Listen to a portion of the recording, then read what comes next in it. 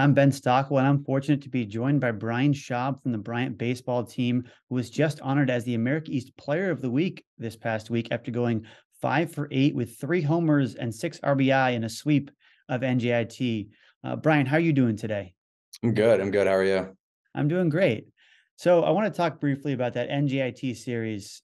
It's your first, series as a member of the America East, kind of getting to that conference play, and you guys managed to pull off the sweep, really kind of having the offense go there the last few games. What was working so well for your team?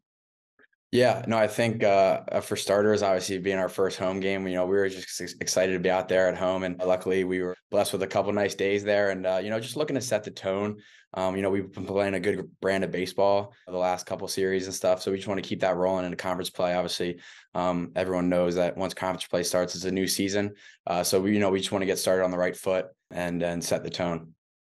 For you individually, what was your approach at the plate this past weekend? Last 2 games, you really got it going with multiple hits each game and getting on base and trying to, help jumpstart that offense.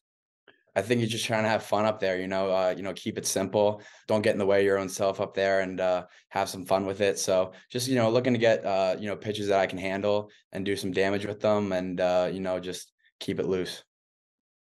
Your team overall, you've won 10 out of 11, really a strong start to the year. You had some tough games early, but you played some tough competition.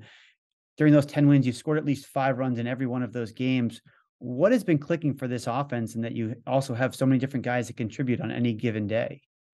Yeah, I think it comes back to our discipline and our approach and executing our approach.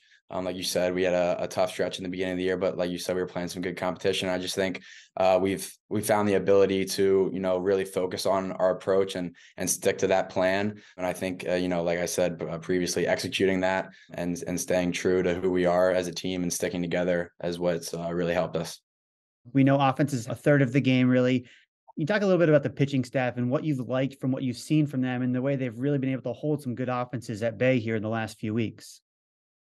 Yeah, no, the staff is they've been doing an amazing job. And as an offense, it's really assuring to have a staff that's pitching as well. They have, if things start off slowly, they have your back and they can give you some time to work with. And we know that we'll eventually be able to help them out and get them the run support they needed. But they've been tremendous these last couple of weeks for sure.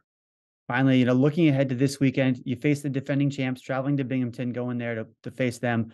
What do you guys need to do to put yourselves in a position where you can pull out some wins and maybe get a series victory over a tough team like that? Yeah, obviously, heading to Binghamton for the first time, obviously they won the conference last year, and we expect a similar kind of style of baseball from them, a winning program.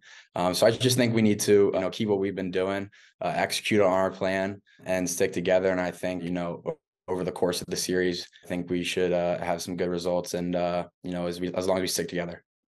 All right, Brian. Well, I appreciate you taking the time and best of luck on your travels out to upstate New York this week. Thank you.